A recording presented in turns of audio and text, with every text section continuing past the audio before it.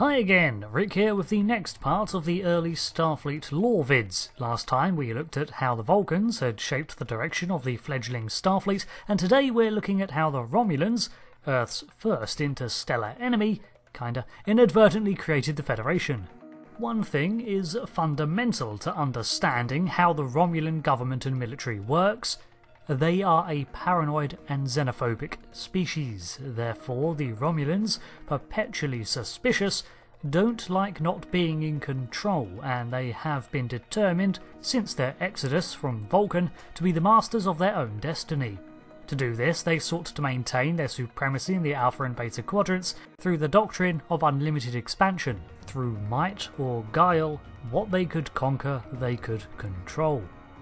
In the 22nd century, the Romulan Star Empire was smaller than it would later become, but undeniably one of the strongest powers around.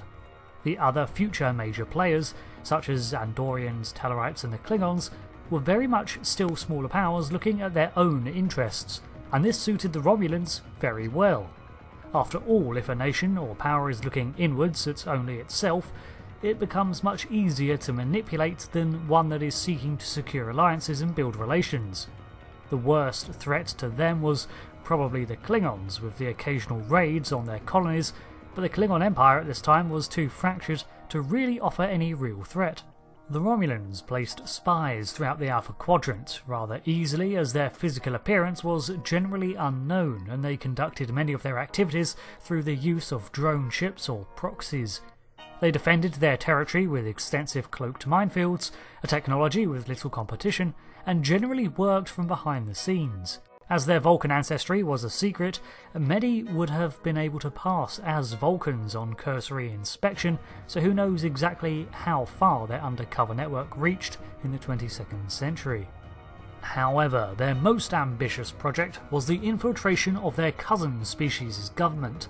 They had agents, or at least sympathisers, within the Vulcan High Command itself, most notably Administrator Valas, who held great political sway.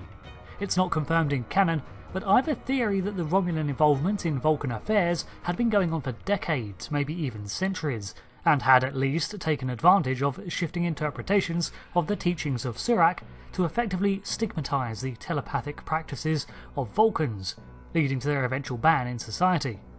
After all, what better way to hide among telepaths than to deny them their powers?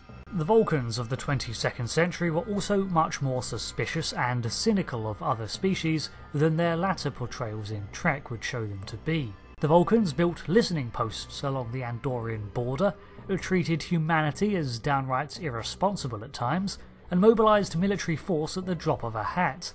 These all strike me as the hallmarks of a Romulan approach rather than a Vulcan one. And even if not directly the result of Romulan machinations, those under the banner of the Raptor certainly benefited from the Vulcans' actions. So, with agents consistently unbalancing their neighbouring powers, a secure defensive line created by mines and cloaking technology unrivalled by their contemporaries, the Romulans successfully watched and manipulated from behind the scenes, with even their appearance a mystery. Then enter some muddy little damp planet named after dirt and its native populace of varied primate evolutions, which upset all of that. Humanity had been growing quickly after breaking the Warp 2 barrier, and despite Vulcan efforts to slow the pace of their development, again I smell a hidden Romulan involvement, Starfleet was striving even further into space and encountering new species. Things truly rang alarm bells for the Romulans, however, when Starfleet began to demonstrate a successful ability to balance its alliance with the Vulcans with a decent relation with their long-time antagonists, the Andorians. This showed that Earth was a bigger issue than first realised, not for what they were, but what they represented. Their rapid growth notwithstanding, humans had proven time and time again adept at forging alliances, and through that, facilitating a unity between former rival powers. They even got the Tellarites and Andorians talking. Romulan analysts predicted quite accurately that such actions risked forming a political superpower that outclassed the Star Empire. This was a threat to Romulan superiority, and therefore, in their paranoid view, a threat to their safety. The key to their success had been the divided nature of their nearby competitors, and seeing them slowly being brought together, the Romulans felt pressured to take more drastic actions to destabilise Earth. On top of this, the rediscovery of the Kishara, the original unedited teachings of Surak, alongside the remnants of the Mans Katra, began a reformation in Vulcan society that forced out Valas, and had the Vulcans begin to drastically reconsider the direction they were taking. Again, humanity's influence was at play, undoing the status quo that had served the Star Empire for centuries. In 2154, the Romulans initiated the Babel Crisis. Using an unmanned drone vessel with advanced holographic and scrambling technology, the Romulans were able to create a series of false flag operations to interrupt relations between species such as the Andorians and Tellarites. More strikes by this drone, however, began to tip Starfleet off at the meddling of a third party, and finally aware of being duped, the Romulans accidentally ensured that the Andorians, humans, Tellarites and Vulcans would work together to uncover the Romulan plot. The unfortunate Romulan behind this plan was former Senator Valdor, a man who would seemingly redeem himself enough during the coming conflicts to have a Romulan ship class named after him. A joint task force of 128 ships was formed to catch the Romulan drone, and now aware of the threat posed by the Star Empire, the four species entered into a coalition with each other for defence in 2155. Not to mention many other governments who wished to be involved in this historic alliance in some manner or other, such as the Denobulans and Rigelians. Now on guard for the Romulans, what eventually followed was the Earth-Romulan War of 2156 to 2160. During this 4-year skirmish, the Romulans successfully managed to maintain the secrecy of their lineage, and no one was able to report on ever having met a Romulan. The Star Empire probed and prodded at the Coalition's lines for months, but for them, Earth was the target, seen as the glue that held the Coalition together, so Starfleet bore the brunt of the aggression.